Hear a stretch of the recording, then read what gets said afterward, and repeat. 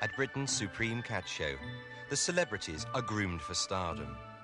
Even the cages are dressed up.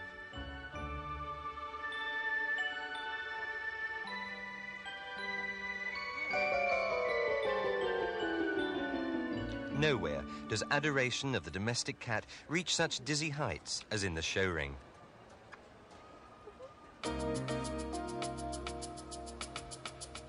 Cat shows are a serious business. They're feline beauty contests and not to everyone's taste.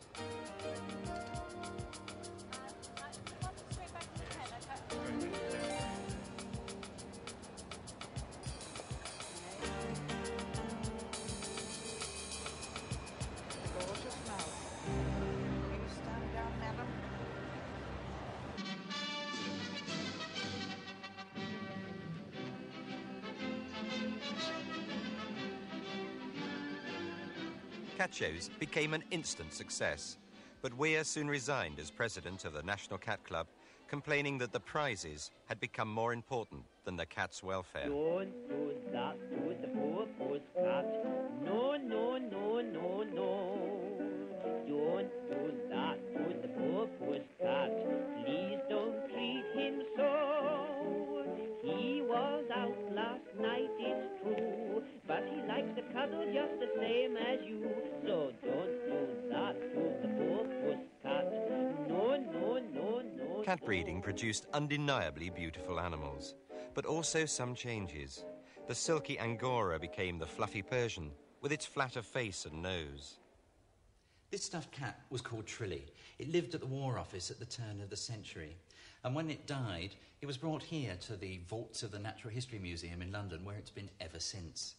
Now, cats like Trilly are very useful because they give us valuable evidence that in the early days of cat shows, Persians had good, long noses. But today, things are very different. This peak-faced Persian at an American show has an almost flat nose. The cat's buckled tear ducts cause the eyes to continually overflow, and it has breathing difficulties. In Britain, we consider this is breeding taken too far, but in America, it often wins top honours. Many other Persian-type cats have a similar appearance. Unfortunately, showing can lead to extremes. Just because a breeding standard specifies a short nose, it shouldn't be a case of the shortest winning. 213, 214, 216, and 218. After centuries of independence, these cats need combing every day. We're breeding for dependency, selecting kittenish, flatter faces, surrogate children who will never grow up. Are you helping me? He likes to help. We're in danger of turning cats into toys.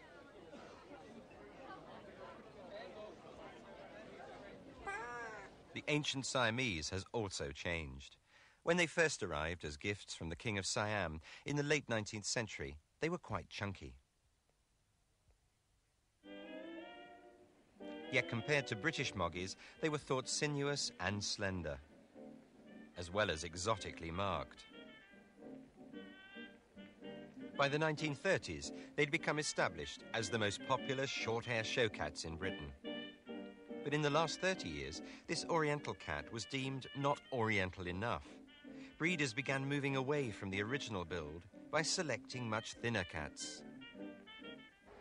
Here in the United States too, the Siamese was the most popular short-hair show cat. And yet over the last few years, the unthinkable has happened. They've all but disappeared from the American show bench. So what's gone wrong? The search for a dainty cat has led to a frail animal with inevitable health and breeding problems.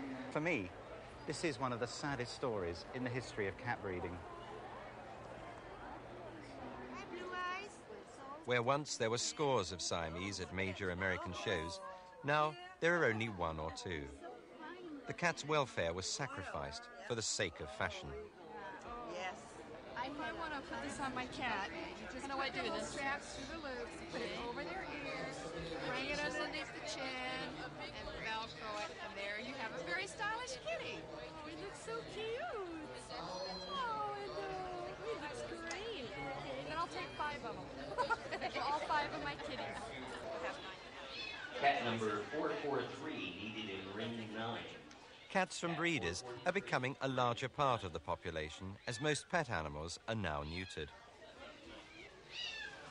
And as fashions change, so do the cats. How much does this cat weigh? 22 pounds. 22 pounds. He's half flame point Siamese, half Persian.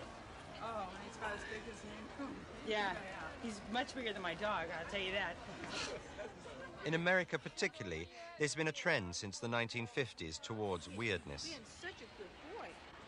This is the Scottish fold, a mutation not accepted in Britain, but recognized in the United States. Its ears are deformed flat against its head. In the American curl, the ears are bent permanently backwards.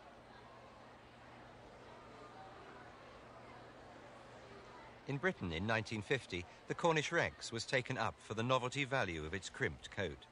But it must be kept away from cold weather. It was followed in 1960 by the Devon Rex. Even its whiskers are crimped. This is a Selkirk Rex. The coat is the most fantastic thing you've ever touched. It's curly, but it's long hair. A brand new Rex with curly long hair. For many, a more acceptable coat change. 177 on one. But this is also a cat. It's the Sphinx. Totally naked, no fur, no whiskers, and it must be kept warm. Sphinx male, 11 months old, showing good development. Absolute hairlessness, good bone structure, good stop at the face, nice wrinkling, absolute hairlessness, very nice. Nice to some, but that such an abnormal animal is bred at all deeply offends many people. What is it? This is a munchkin. But what's a munchkin? They're the little people of the cat world. They have short legs. They're built very much like a dachshund or a corgi. And there's good evidence that this may be the same gene that we actually are seeing in the shorter leg breeds of dogs. The dog fancy and people who have had dogs accept a wide range of variation, whereas in cats, we've bred within relatively short confines. We change ears, we change tails, we change the coat, but this is a very radical departure from what we would expect a cat to look like. The munchkin is the most startling physical change so far.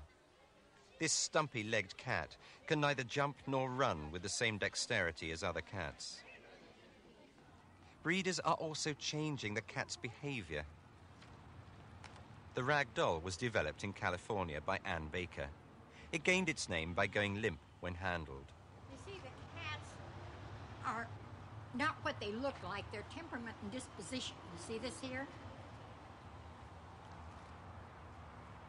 Sure put up a lot. Yeah. Now you catch, see? Okay. All right. Hi there. They're good around children and... Oh, yeah. See, children can do anything with it. They can dress it up in doll clothes, take it for a ride in a buggy, and all that kind of stuff. Now, Is this the ultimate docile cat, a cushion cat? Are we in danger of losing the spirit of the cat in exchange for a soft living toy? Here, I'm going to throw him back to you and see if he reacts the same way to you, okay? Oh, there. See? See what a pretty kitty he is? They sure put up with a lot. Yeah.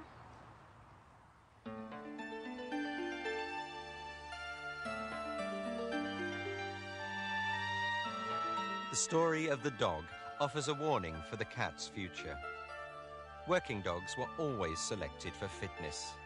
But when selection was just for show, appearance without function, it led to genetic disasters.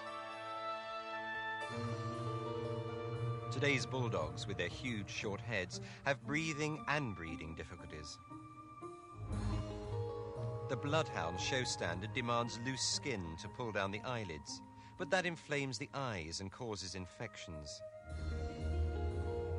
The basset hound's tendency to arthritis in its stubby legs casts a shadow on the outlook for the munchkin. A pet cat playfully chewing your hand is one thing. He's a boy. A domestic cat the size of a leopard or lion is a different story. And it could happen. So far, only the cat's size has not changed significantly. It may be only a matter of time before this occurs by a mutation or crossbreeding. We have Rottweilers as pets despite a genetic selection for aggression. So who would challenge the inevitable insanity of huge house cats?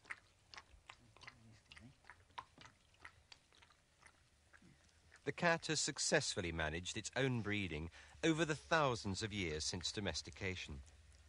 Yet in the brief time under our control, are we in danger of ruining it?